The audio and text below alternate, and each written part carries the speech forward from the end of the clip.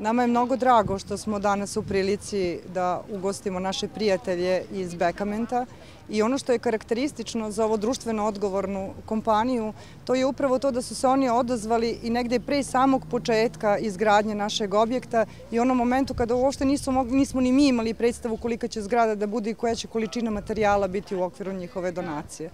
I nama je mnogo drago, mi znači nadamo se da ćemo što pre završiti naš objekat.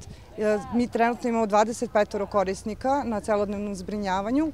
Naravno, ovaj nov objekat nama će omogućiti razvijanje jedne nove usluge socijalne zaštite kojim ćemo obuhvatiti mnogo veći broj korisnika, posebno oni koji su sada ugroženi, znači zato što je njima usluga ta toliko nedostupna da su nekako u nekim kućnim azilima.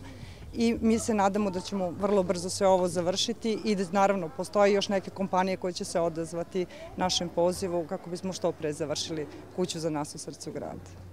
Mi jesmo zadovoljni, ali naravno s obzirom kad imate nedostatak sredstava i ne raspolažete vrlo ograničenim sredstvima, to i ne ide toliko.